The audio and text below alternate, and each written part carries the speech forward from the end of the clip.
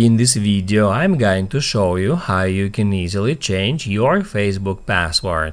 Be sure to watch the video to the very end so you don't make any mistakes, and of course do not forget to like this video and subscribe to my channel. Thanks guys.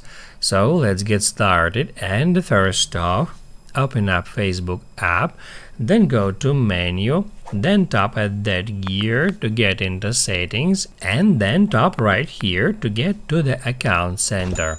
Once you've done that, tap at password and security, and then towards the top of the screen you can easily find change password. On the next step, select your Facebook account, and that's where you can change your Facebook password.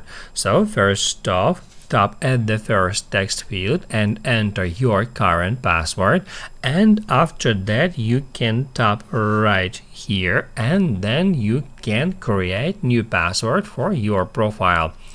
Just keep in mind that your password must be at least 6 characters long and should include a combination of numbers, letters, and special characters. Once you have entered your new password, just scroll down for a bit and then you need to re-enter it in the third text field.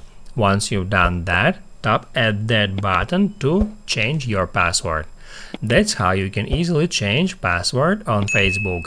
Now you can write down in the comments below if you have any questions about that tutorial. Hit the like button if you liked that video, and see you in the next one.